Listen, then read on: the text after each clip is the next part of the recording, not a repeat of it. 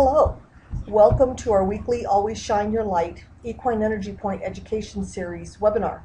My name is Kay Aubrey Shemaine. I am the owner and director of Grand Adventures Ranch, a holistic equine wellness center in Sonoyta, Arizona. And tonight we're going to talk a little bit about caring for your photopuncture equipment. Most of us use a system that we've purchased in the last 20 years. Might be called a BioScan system, a Summerall system, an Avalon system, or an Enlight wellness system. It's been manufactured under different names, but it's all the same system. It consists of two different pieces of equipment, plus, for many people, a pole therapy cap, or what we call the happy hat that goes over the head. So the system comes with both a scanner that scans the body and tells us exactly where there's energy out of balance, or where there is a blocked energy point, acupuncture point, or where we have heat and inflammation. So it'll locate those problem areas on the body for us. And then this particular system, we use two different cluster heads of infrared and visible red light to bring that energy back into balance. That's just an overview of the system. The systems are pretty heartily made, but that being said, you've paid, some people have paid $5,000, some people have paid $14,000. You know, the price has changed over the years for their system, and that's quite a significant investment in the equipment. And so we want to just go through some simple precautions to help it last for over a decade. I bought my current oldest system in 1997, and it's still in great shape and doing work today. So just as an overview, first, use a really good heavy-duty carrying case. It's usually sold with one. Some people have gotten different parts at different times. However, they don't necessarily put them in the big cases. I highly recommend that if you don't have one, you invest in one. You can ship it. You can not worry about dropping it, getting it kicked, that sort of stuff. Store your system correctly. We're going to go into that. Be aware of where you have it and where you put it when you're working through a therapy session. Keep it clean. Keep your system charged. Keep it in a safe place. And then if you're traveling, use an approved lock. So, the carrying case, all right? A lot of people don't like to have a big, heavy carrying case because it's heavy. But I'll tell you, it has saved my butt so many times when things have been moved around, something falls. I've seen them fall out of the back of a truck. I've seen them fall off of shelves. Nothing happens to the system when they're in these big camera cases. These cases also come with a really good hole in it to where you can put a lock through and lock it and keep people out. When you store your system, now the case that comes with it now has a space in the lid for your pole therapy cap. Keeps it nice and flat and safe. The older systems may not have that, but they usually still had space that you could put your pole therapy cap on top. We'll go into storing those if you don't have a case in one of our next sessions. Notice here though that we haven't just shoved our equipment back in the case willy-nilly. The cords and so on are pretty darn durable. They're made from guitar cords, but if the cords are left plugged into the cluster heads or into the wand and something is out of position and pressure's put on it, it can crack the wand or crack the connector into the cluster heads. So we usually take them off, lay them flat, okay? Also, there's holes in the foam. We put our crayons, our other scanning tops, the probes in there to keep them from rolling around. We use a big sponge, and there happens to be a nice little spot that we tuck that, and of course our charger and so on. But keep it all flat. Make sure when you close the case that no cords are sticking out. That's a big one. When the cords are flopping around, if you're in a hurry, it's real expensive if you have to go and replace those cords because you cut it off with a lid. Be aware of where you put your system. when you're, if you're at a big barn, um, you're around a lot of different horses, people, stupid drivers, don't just set your system down. Don't put it out of sight. They can get feet real easy with people who have sticky fingers. Don't put it where if a horse spooks, it'll get kicked, or if somebody's washing a horse, your system gets washed. It is electronics, so we want to take care of it. Um, all of these things, lots of dirt, dust, sweat, they're not friends of your system. You're going to spend a lot more time cleaning if you don't keep the case closed.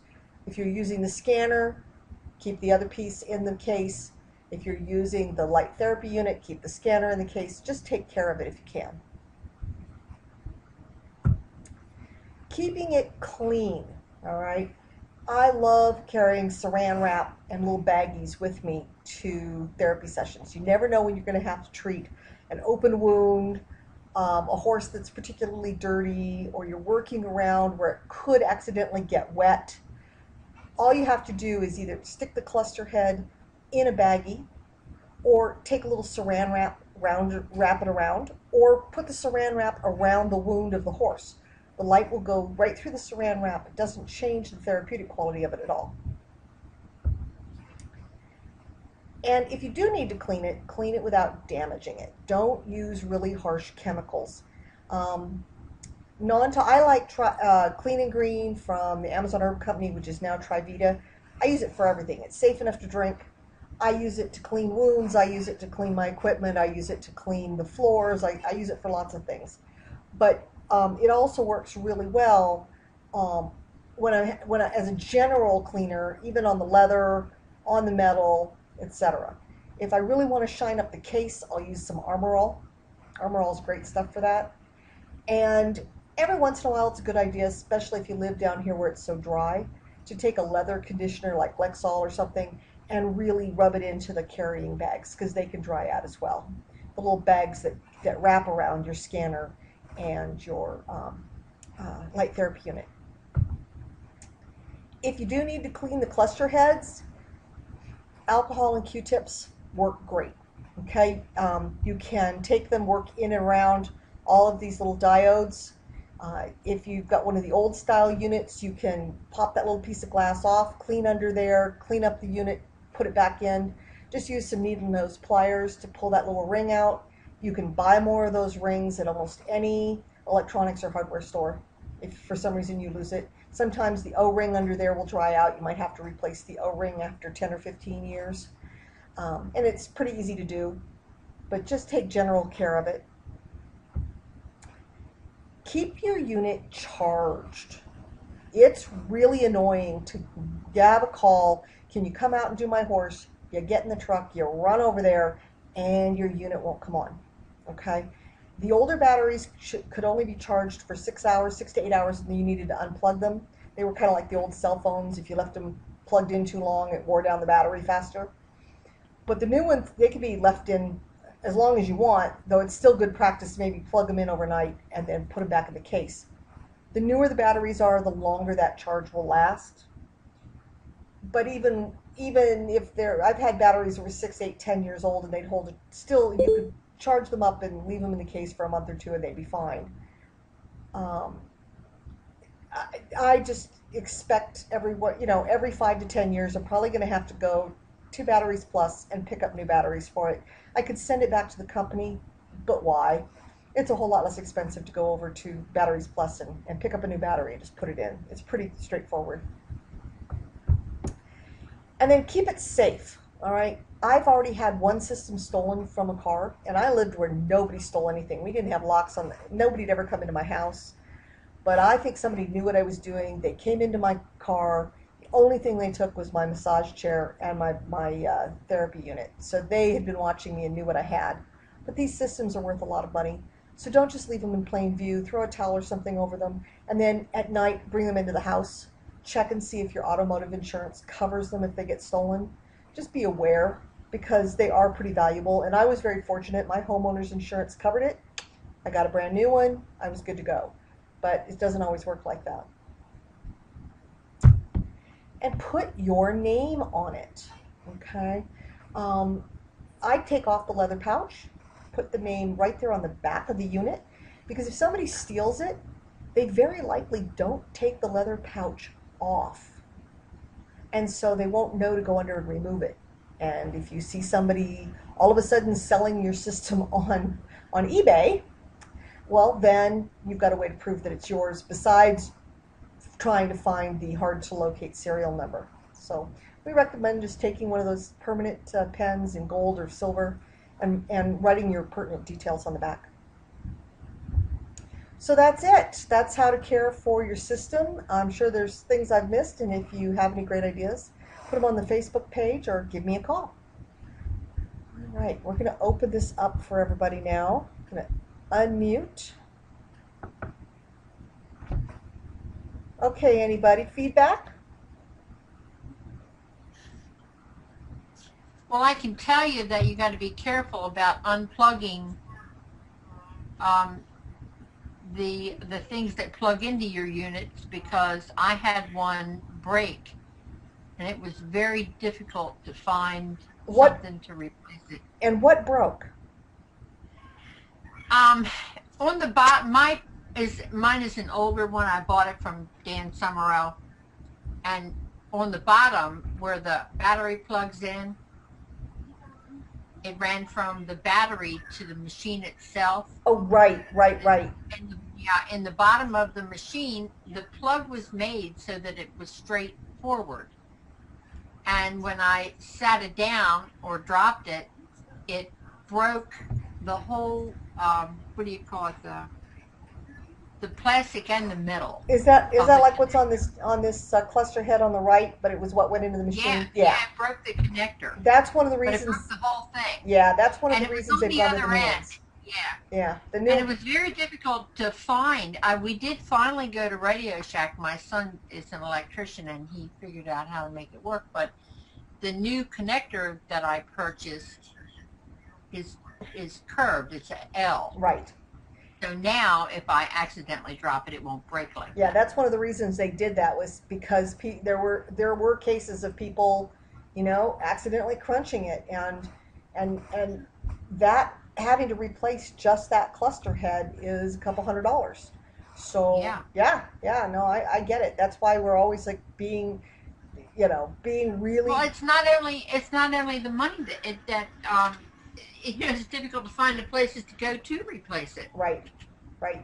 Well, because nobody's making that one anymore, right? They don't make that cluster head anymore. I don't know that that's true, because there is a company called Mouser Electronics, and I got online and I did find that. It was after I had repaired it. But I'm going to order a couple of extra ones. Was that just the casing, or was that the lights inside?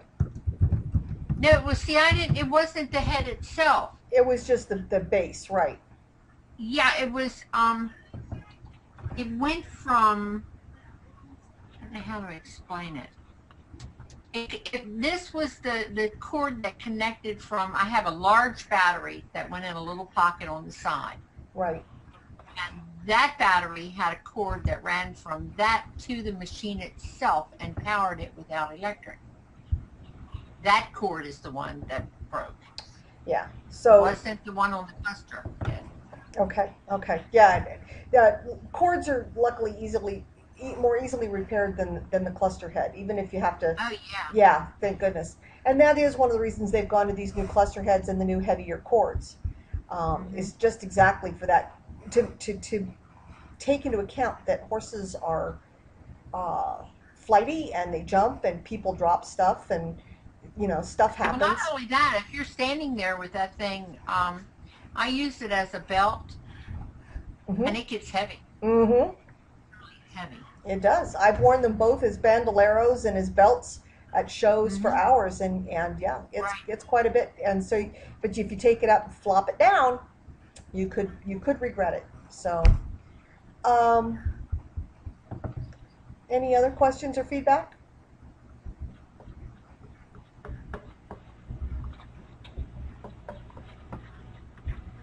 Okay, well, then fine. Let's see. I'm going to grab, let me find this picture real quick. we had a question on the channels, the meridians that run up the inside of the front leg. Okay, and how to know where you're at. You know, you hope. And oh, that's okay.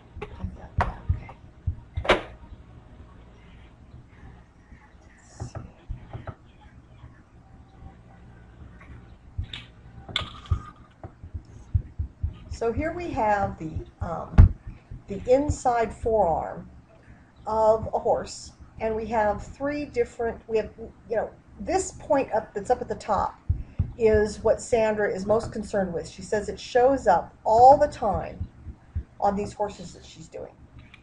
And yet none of the charts really document it well, okay? And that's because this horse and many horses have this muscle here, and a lot of the channels show a horse that's a lot longer between the knee and that muscle, okay? And of course everybody's charts are a little bit different. I get it. So one of the things to think about is we have three primary channels running up the inside of the front leg, and this is not going to be really great, okay? But from the front to the back are sort of from, we've talked about yang and yin, and yang meridians are more exposed and outside, and yin are more inside. And I want you to think about the organs that are here that are involved. We have the lung, okay? We have the pericardium, and then we have the heart. The heart is on the very inside. It is, the organ itself is on the very inside of the body. It is surrounded by, encased and protected by the pericardium. And all of that is surrounded by the lung, which is the most external. So down this channel, the heart is the most internal and toward the back. The pericardium is central, and the lung is the most external. Does that make sense?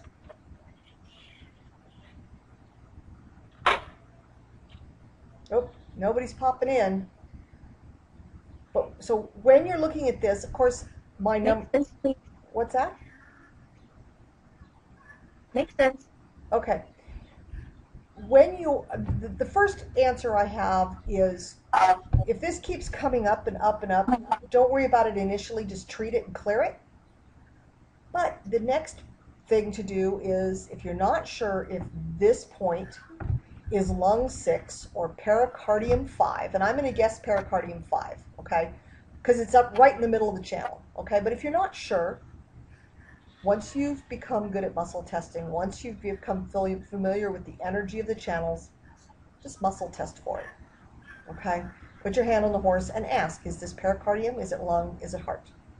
And just navigate that way, okay? But if you don't already muscle test, if you're trying to use charts, just remember that it's lung, then pericardium, then heart. Lungs on the outside, pericardium is in the middle, and the heart is at the very center of the chest. So that's how we look at it, okay? That was just a quick and dirty way to look at the channels going up the front leg.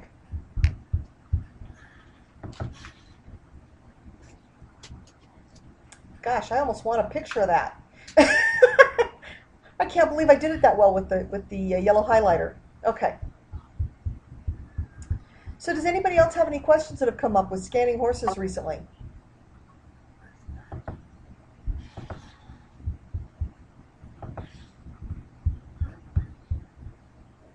Has anybody scanned a horse recently? Is anybody still here? Hello? Well, I have, and I'm really perplexed because I feel that my horse has issues in his shoulders. Mm-hmm. And I'm not saying the point of the shoulder. I'm saying up closer to the wither area. Okay. But I'm not getting any readings there. Now he has swelling. If you ride him a little bit, he has swelling that runs from the bottom of the wither down the forearm almost to the elbow. There's a big muscle there that runs down there, and that will swell. And when my farrier puts his foot up on that metal post to trim his foot, he leaves it up there for a while, it starts to tremble, and the horse physically cannot hold it up there. Okay. So if I'm not getting a reading there, and I think it's, Well, I'm just guessing, I think it's in the tendon where it attaches to the bone, or the muscle. what does scanning show you? Where do points show up? I have points that run all the way up the top of the neck. I have points that are down closer to the point of the shoulder. Mm-hmm. And I have a couple of points that are, well, actually, there's some that run from where the wither ends along on the side of the backbone. But I don't have anything where it is. Well, but Where I think it is. that's the problem with assuming that the problem, that the energy flow blockage is where you think it is. Remember, horses can have energy blockages in the jaw that cause them to be lame in the hindquarters. Okay? We can have... Well, could I just make one point, because I'm like a chicken, I'll forget what I'm thinking. Sure. I had a saddle on him yesterday. I just rode him at a walk around the field a couple of times. He went with his head down. Now, he's not a high-headed horse, he's a thoroughbred, and he usually goes along with his head probably at the level of his top line. But when I was riding him, his head was down, almost like a quarter horse. And the longer I rode him, the faster it was like the pain was becoming unbearable. So I guess I have to think that the pressure of the saddle in the area that I'm talking about, maybe I'm wrong. And that could be where the pain is, Diane. Don't get me wrong. Yeah. That can be where the pain and where the manifesting of the issue is. But that may not be what shows up on your scanning. That's the problem with just assuming that the problem area is directly under the alert point, okay? Which is why, we tell people to get out of their heads, especially if you don't know the energy points, get out of your heads about what is or is not causing the problem, and just start scanning and clearing and scanning and clearing. Now, there are a lot of points that affect shoulder and front end that may not be directly there in the shoulder. It can be all the way along the neck. It can be all the way down to the pastern joint. There's a master point for shoulders. Okay, so don't get caught up with it being specifically there. Now, that's why I've encouraged you in the past, bring us a picture for the class so we can go over what we're seeing there. Well, I'll have it next week. I'll make sure that I have a picture of what I'm seeing. Okay, good. Because that'll help a lot with figuring out where it is and why. Okay. Let me see here. I'm going to show you.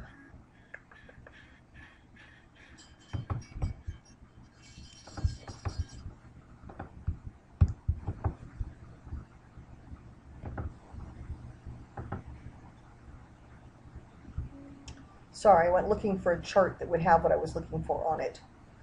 Now, this is by no means all of the master points there are on a horse, but this is a number of the points that the students in the class had to know for their final exam, or at least be familiar with enough to find.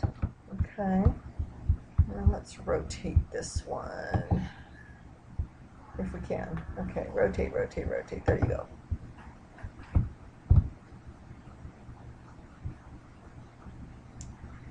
So, for example, we could have things down here in small intestine 3 that are causing issues.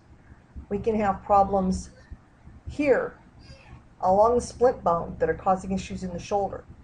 Shoulder points that show up regularly, everything along the bladder, gallbladder, stomach, down along the shoulder, point of the shoulder here. Back here is small intestine 9. This SI9, this is a huge shoulder point, but because it's behind the shoulder, a lot of people don't think of it as having anything to do with it. When we're thinking headset and the horse trying to drop their head and get away from it, I'm often thinking bladder. I'm thinking the bladder 11, bladder 10, and releasing here in these vertebrae. Sometimes we have issues in the hindquarters between where we have to release here for the hunter's bump, that then allows the back to come up and allows the shoulder to free up. So that'll be really great if we can see the pictures, Diane. That'll help us to look at what's going on. He does have a pronounced hunter's bump. Aha! Big clue. He does, yeah. Is it torqued to one side or the other? No. It's absolutely straight down the middle of the back. I'm pretty sure it is, yeah. Okay, good. Do yourself a favor this week. Go out, have somebody hold him, and you stand on a box or a hay bale directly behind him and take a picture straight up his back from the point of his tail to his withers, okay, or to his ears. Okay. Take a picture, and then also have someone help you check the balance on his hips. Are the ischia at the same level on both sides? In other words, if you check, is this bone at the same place as the ischia on the other side, or is the other one a little bit farther forward? Okay. Oops. Oh, that's good. All right. If you look at the top of the height here, is this height on this side the same as the top of the ischia on the other side? Okay. Is the top of the tail the same on both sides? Okay. Check and see, if it's torqued at all, because that torque and that hunter's bump and the calcification that goes on with that can have a huge effect on shoulders.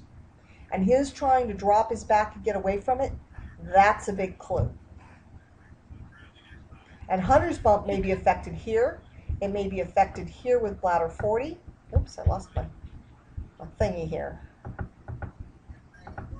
It might be down here with bladder 40. You may affect hunter's bump here with the gallbladder, because this releases all of these joints, okay, with gallbladder 34.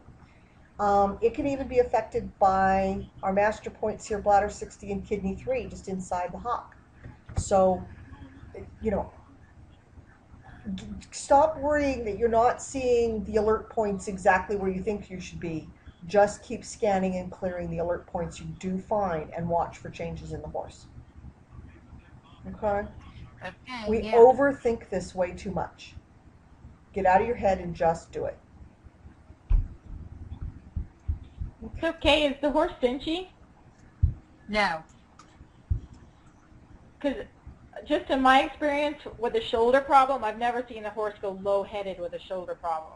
Normally they would go more high-headed if they had it, just in my experience. I don't know, Kay may have another idea, but I've never seen a horse drop its head with a shoulder problem. Well, I think I keep calling it shoulder, but it's not. It's really up closer to BL11. Ah, withers. Yeah. Yeah, but it runs, the swelling and the muscle atrophy, the muscle quivering, runs from probably BL11 to S19. S19, S19. Oh, so straight down That along here. shoulder. Okay, so Yeah, that's and that. there's a big muscle that runs down there, and that's where it really shows up. Well, this channel, okay, the small intestine channel comes along here. So I would definitely start clearing that channel. Okay.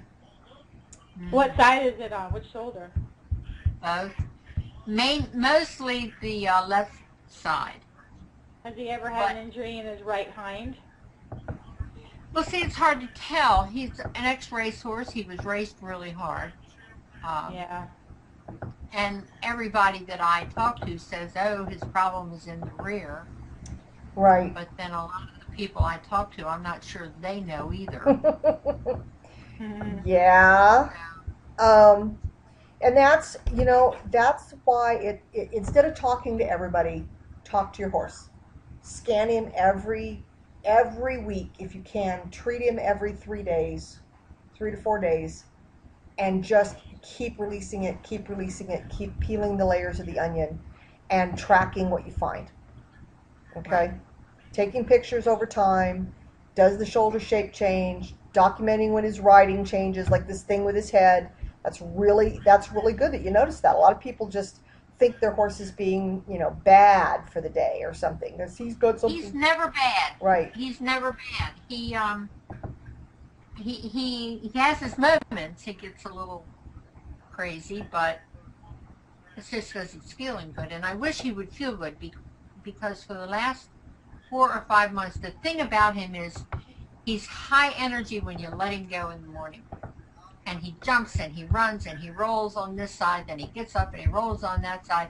He hasn't rolled but one time in the last 5 months. Oh, So poor he guy. stopped. I know. And this really worries me. He's not out in the field limping, or he doesn't look like you can't touch him and produce pain. Mm-hmm.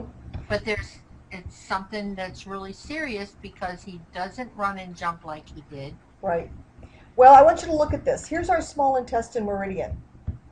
Runs up the outside of this leg, okay?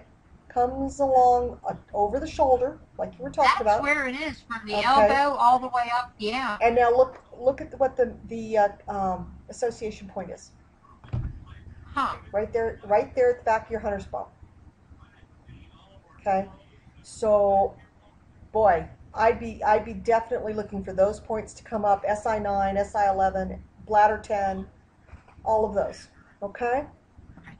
Right. So, but yeah. And do those points come up? Sorry. Are those the points that come up? Do you see any of these when you scan? That's where I see a problem, but I don't see a point at SI13.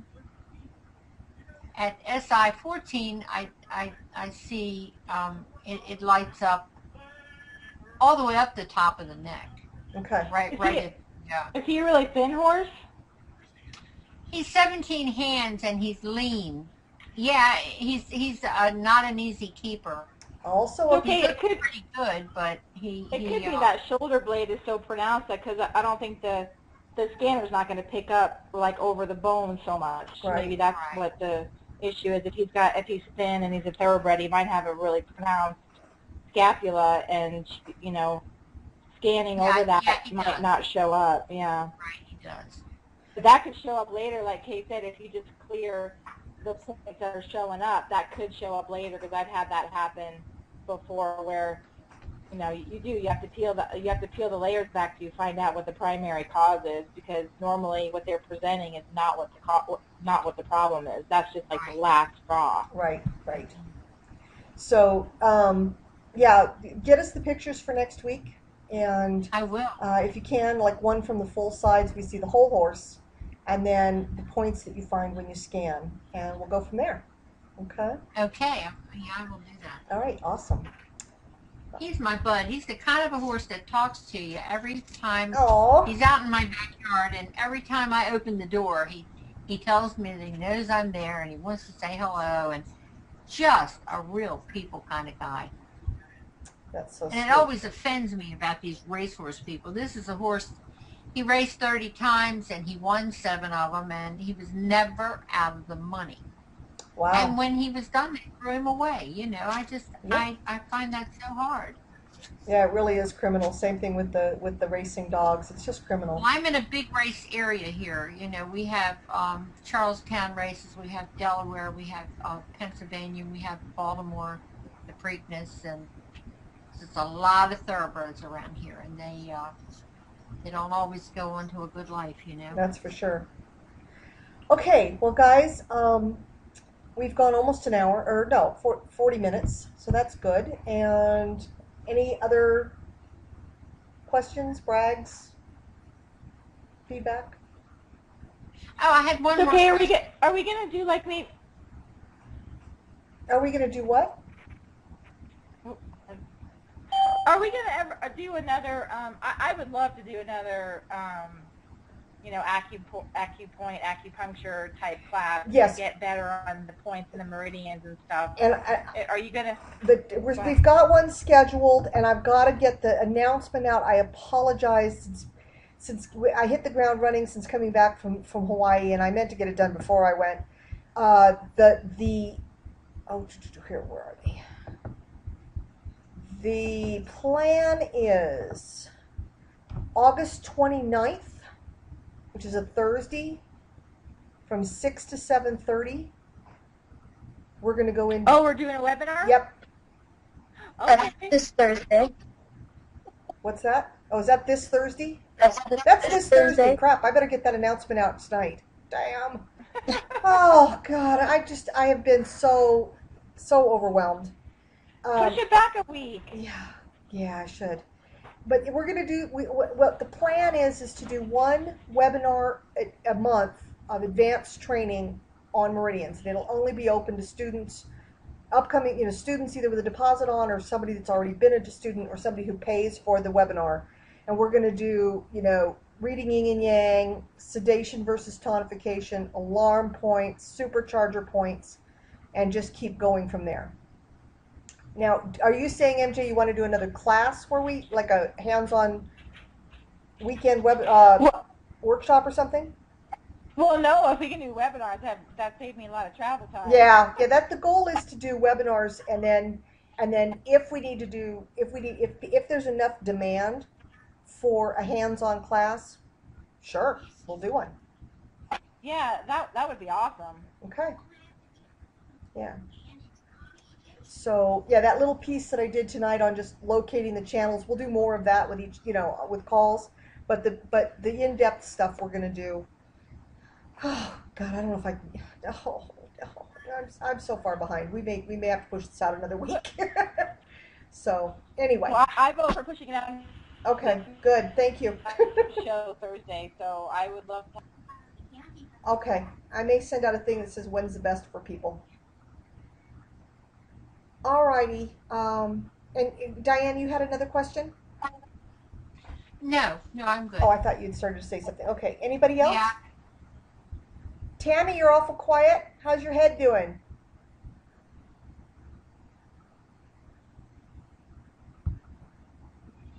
It's a little better. Oh, good. Not as bad as it was. Oh, But I didn't do the lights because I was working last night. Didn't have them with me, so I'm doing that tonight.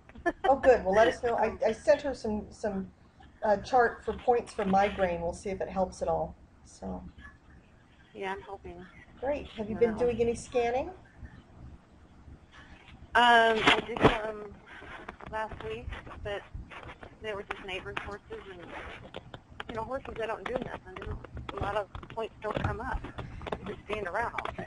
Yep. Horses that are just chronic, that have been standing around doing nothing, they will often not have much show up. That is for sure.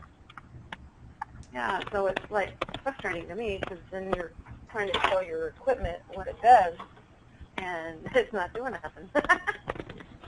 Well, So, try opening the bladder meridian before you do that. Either energizing it with your hands or opening it with your lights. I'm doing. Okay.